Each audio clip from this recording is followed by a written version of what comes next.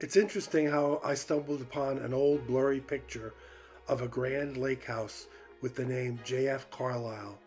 It got me thinking, what is his story?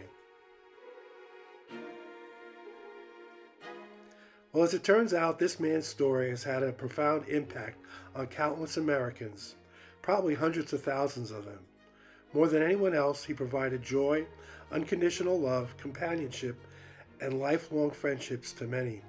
Surprisingly, many people on the South Shore were unaware that he played a significant role in this part of their lives.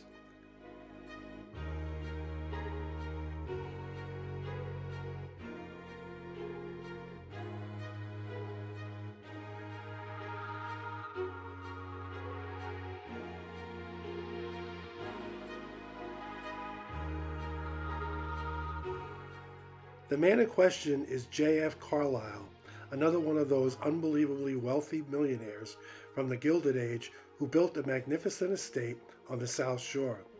His estate, named Rosemary, was constructed in Islip by Trowbridge and Ackerman.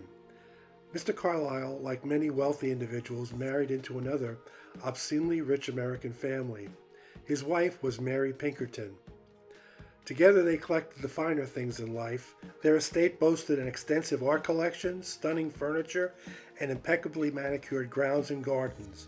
They truly knew how to appreciate the finer luxuries in life. Mr. Carlisle was a successful stockbroker and served as the chair of the New York Stock Exchange. The couple enjoyed many activities such as horseback riding and various sports. They certainly lived an extraordinary life. Like many Gilded Age families, they also embarked on trips to Europe. However, it was during one of these journeys that they brought something back from England, an addition that would change the lives of thousands of Americans: the Labrador Retriever.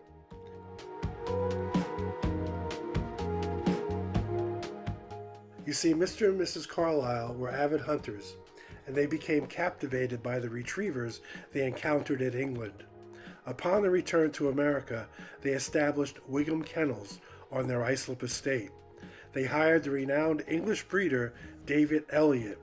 They bred many lines of the Labrador Retriever that has spread across the country. How many are direct descendants is hard to determine, but many thousands. The Carlisles are credited with popularizing the Labrador Retriever in America.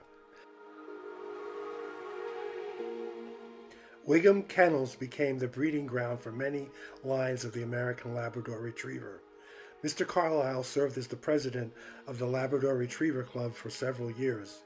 Alongside a few other Gilded Age Americans like Averell Harriman, Franklin Lloyd, Mrs. Marshall Fields, they were responsible for the remarkable growth of this breed in America.